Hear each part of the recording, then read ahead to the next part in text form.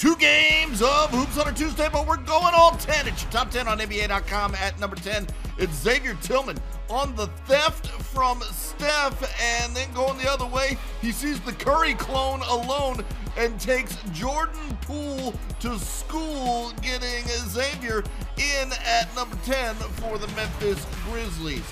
On to number 9, and it's Jaylen Brown working on his crossover. Watch as he does the snatch back and then finishes his attack with a jumper over who? Over Giannis. That's right, that one gets in at number 9. At 8, just check out Jason Tatum getting the steal with that anticipation, followed by the levitation and punctuated by the detonation. Jason Tatum played him. He gets in at number 8 for the Boston Celtics.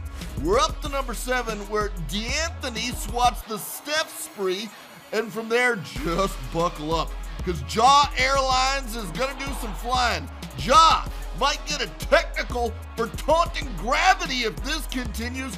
Dude defeated physics on this rim visit. He and the Grizzlies get in at number 7. At 6, tonight, Jaylen Brown was a scoring machine, so it's no surprise that this pass went unseen by the Bucks. Robert Williams receives the behind the spine dime and does the rest. That's good for number 6. On to number 5, and once again, it's D'Anthony melting Steph's dreams as he swats this thing. With less than 2 minutes to go, D'Anthony gives Steph a flat no defense, getting in at number 5. At 4, I don't say this lightly, but tonight, Ja Morant was channeling Michael Jordan when he went soaring. Just an incredible acrobatic attack, and come on, Ja, don't do Clay's knees like that. He's in at number 4, and on to number 3. It's that dude again. Watch Ja Morant unspool Jordan Poole. Morant spinning like a helicopter, and when he's done, the Warriors are going to need to see a doctor. Look at him go to work, and then the push shot goes. That's in at number 3. At number 2, speaking of dropping folks to the ground, let's check in with Jaylen Brown.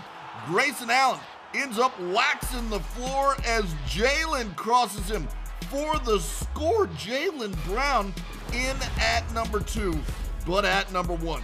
Don't ask Brandon Clark for his remarks, because Andrew Wiggins just ripped him apart. Wiggins straight manhandling Brandon as he brings it in from the ceiling with feeling to land at number 1 on the NBA.com.